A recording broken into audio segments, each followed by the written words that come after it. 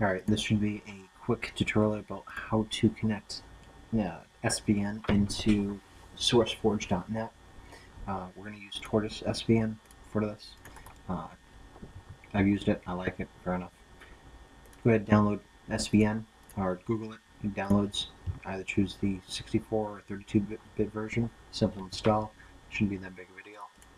We're going to create a new project here. Pretend that we haven't done any of this before, and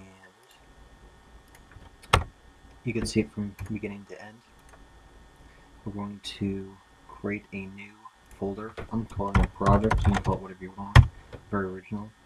We're going to download. Now we're going to download everything from SourceForge down to our actual local computer.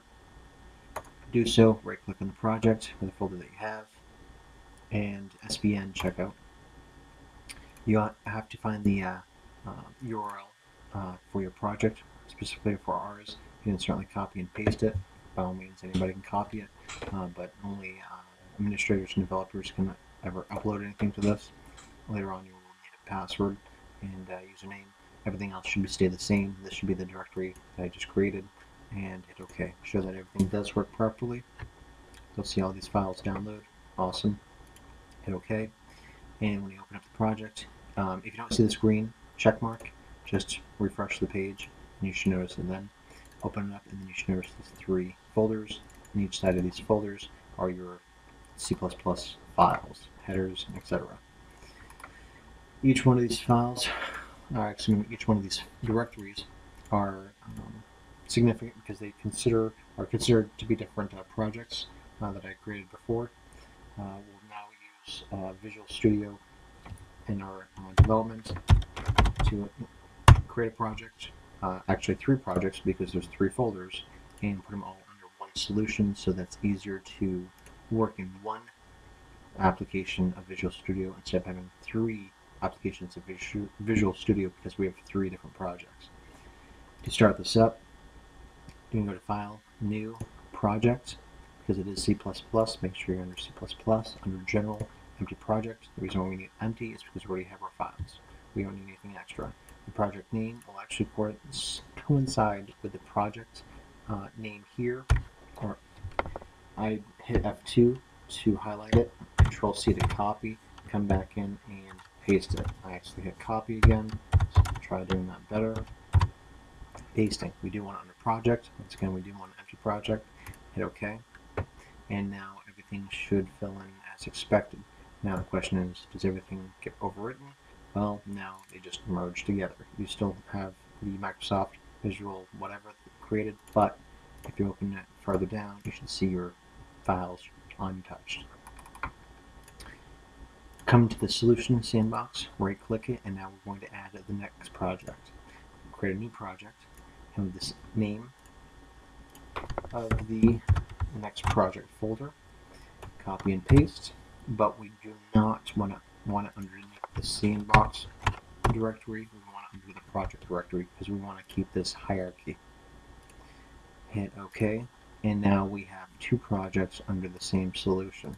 Next thing we can do is certainly add a new project because this corresponds to this engine. You can certainly type it in, but I'm lazy, and copy and paste. Once again, we do not want to add it under the sandbox, we want to add it under project.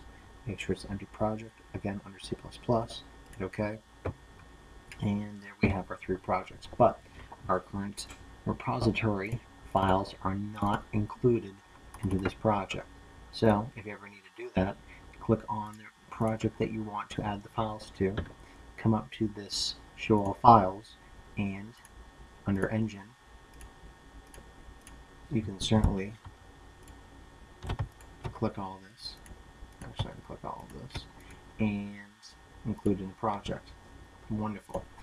Come back to your project here and unshow the files and go to the next project.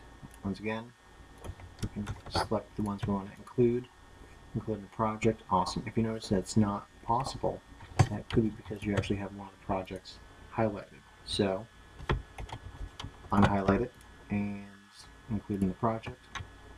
Wonderful. Come back up here, hide any extra files, and go to the third one, yes, you do have to do it for all three. You can't select all three at the same time and attempt to do it.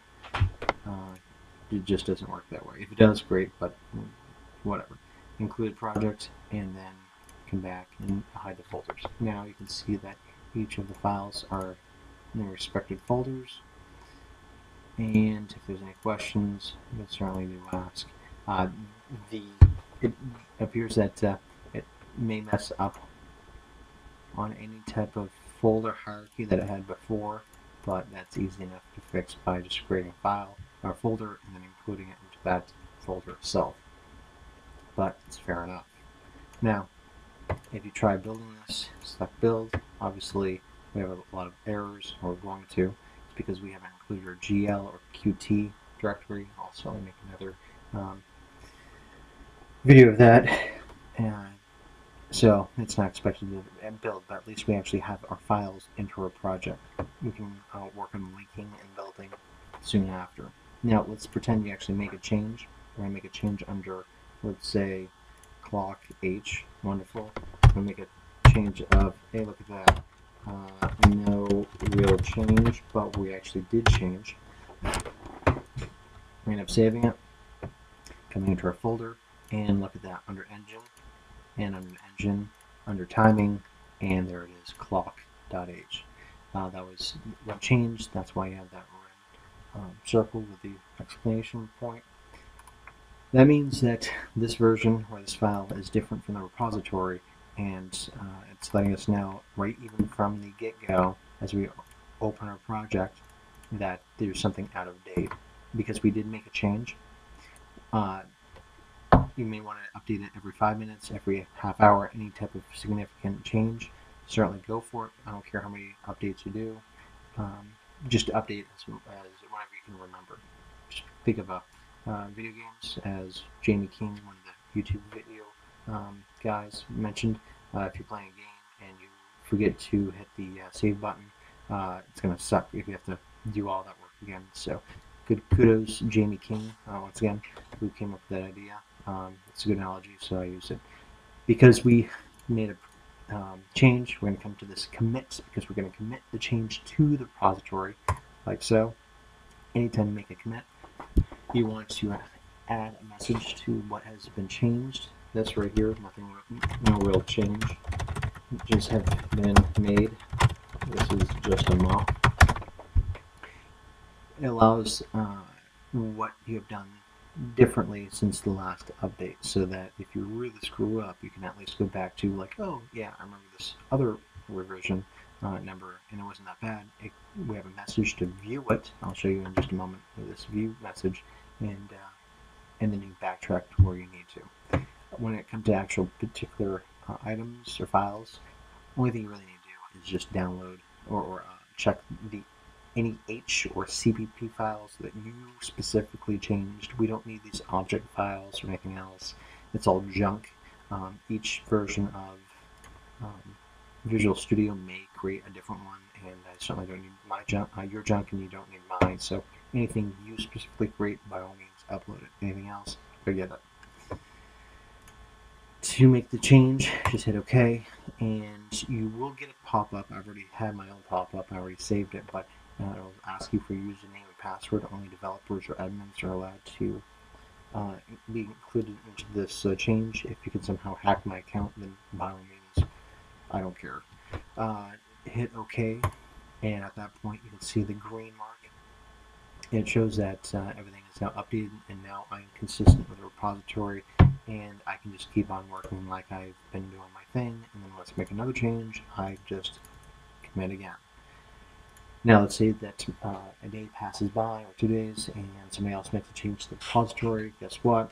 Let's just update our changes. Just automatically do this every time you come in, so at that point there's no consideration. You have the most updated change. What you want to do is you want to update your local project with the repository. Hit OK, and voila, no changes. OK, and then you can keep working like you were. Everything is wonderful. To show that changes actually have been made, you can see that I've already made a few attempts at making this video, but we hit F5 to see if I can just reload. Oh, it keeps on kicking me out, whatever. I'm gonna, oh, right there, no real changes have been made. This is just a mock. There you go. Instant, and then we can even, look at that. That's the only change that was made. So, and we can like, oh, whatever. So, I don't care. No real change. Perfect. So, now that should be basic over. I can't think of anything else that needs to be added. All these, who cares about all that? If there's any questions, do ask. And yeah, well, I'm not worried about the Qt versions or the or GL. I'll worry about that later on.